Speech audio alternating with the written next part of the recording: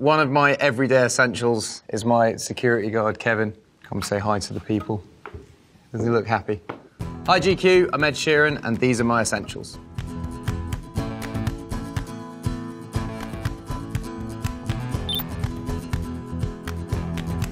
Kevin has spent pretty much every day of my life with me since 2015. He was there on the birth of both of my children. He was on my honeymoon. Yeah, we're best friends, and you know, it's a deterrent. People see him and they go, okay, maybe I won't rob Ed.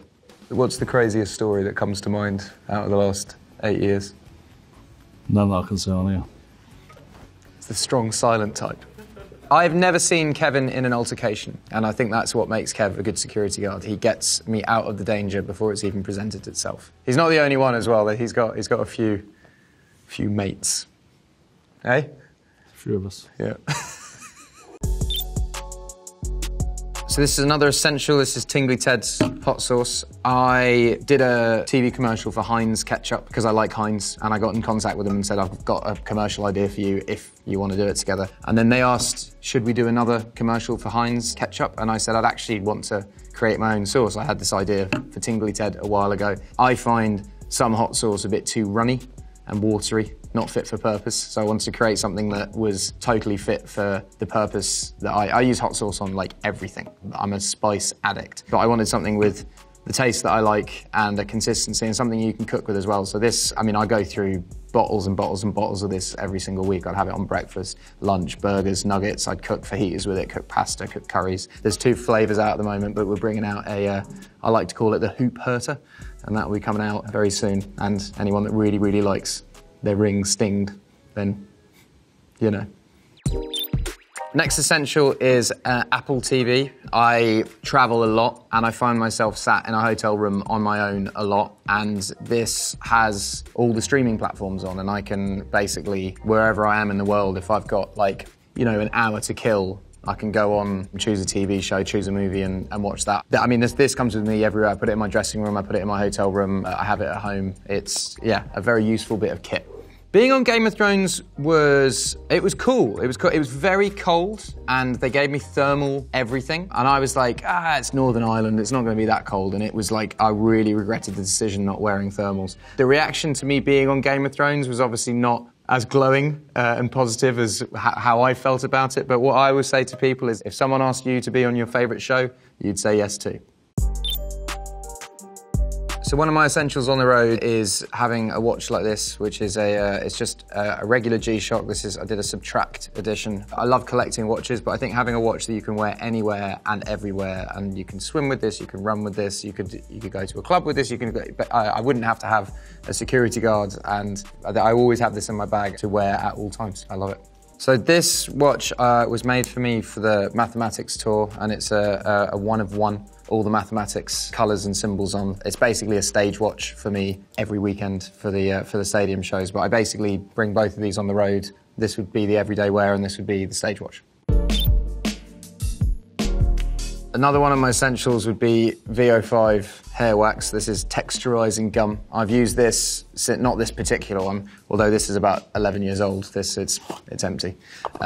Yeah, I've used this probably since I was about 13. I name dropped VO5 in my song You Need Me, I Don't Need You, and they sent me a lifetime supply that say Ed Sheeran's texturizing gum. And when they said lifetime supply, I've still got a lot of the supply, and you know, I'm barely halfway through it, so it is definitely a lifetime supply. Yeah, I've only ever used this on my hair, and yeah, I've run out, which is why I'm wearing a hat today. But yeah, I don't know, gel, not for me. Matte clay, not for me. Hairspray, not for me. It's all about the texturizing gum. But then I don't know if anyone's gonna watch this video and go, oh, I'd love to have hair that looks like Ed's. But if you do... So this is another one of my essentials. This is Paco Rabanne Million, just a spray. This is the same as the texturizing gum. I've used this since I was about 16. The only reason I got it was because it looked fancy. And I was 16, and you know, I think the one I got was like this big as well. It was like, I got it with a voucher for Christmas. But I've used it ever since, and I guess like when you find your smell, it's your smell. I really think like I meet a lot of people throughout the day, and you know, I think people look at me and they think he looks like he doesn't smell nice. And I try to.